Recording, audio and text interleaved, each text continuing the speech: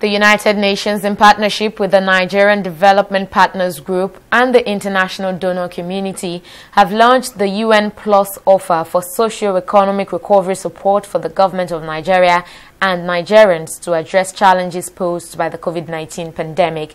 The $250 million contribution, in collaboration with the development partners and led by United Nations Development Partner, aims to key into the government's economic sustainability plan and help the country move towards sustained recovery. Vice President Yemi Osinbajo, the Deputy Secretary General to Nigeria, Amina Mohammed, and other partners officially launched the program at the office of the Vice President in Abuja. Macroeconomic stability is going to be important, and how we help to address that. We'll be addressing social protection needs.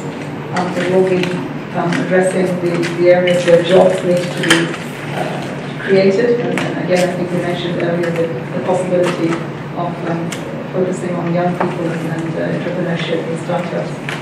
Perhaps the most important part of these investments is how we strengthen social cohesion at the local level. In the end, no matter what we do at the federal, it's going to land on the ground, and that ground is in our local governments, our communities. How we prepare and work together on a communication strategy that helps people understand the work that is going on in government with its partnerships to try to alleviate the impact of COVID.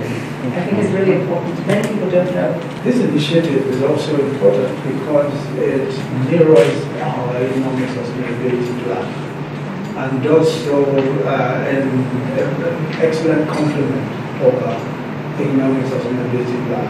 And this is very helpful to us because we put together a plan that will cost us 2.3 trillion. Half of that, as I pointed out earlier, is in the form of loans and facilities. The other half of it, of course, is budgeted funds. But we still have had a huge gap here, and that gap, I think, has been very well made up for by this initiative. And we're extremely pleased that this has been a thoughtful collaboration with us, because it takes into account where we were unable to make up the finances.